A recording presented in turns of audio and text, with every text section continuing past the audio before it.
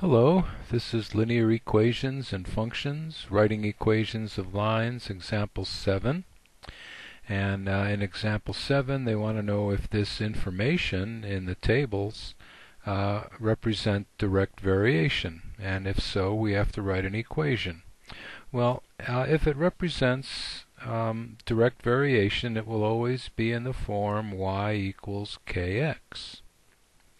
So here we have y 288 equals k times 16.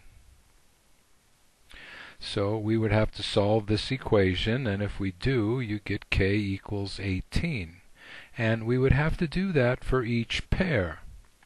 So what we would have is all of these. All of these 5 equations to solve. And I solved the first one and I got 18, and when I solved the rest of them I always got 18. So k is always equal to 18, so the equation is y equals 18x. That's the equation we can write. Now similarly for the other one here,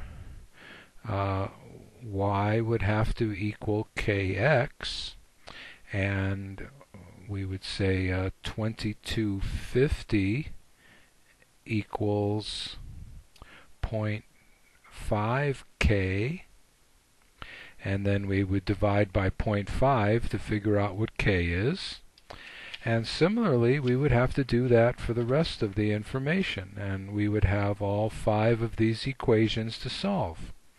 And with this set of data, when I solved these 5 equations, I got a different answer for k each time. So that means this is not direct variation. The line is either not straight, and that's my guess that this would make a curved line because these things seem to get more expensive per carat as it got bigger and bigger. Or it doesn't go through the origin.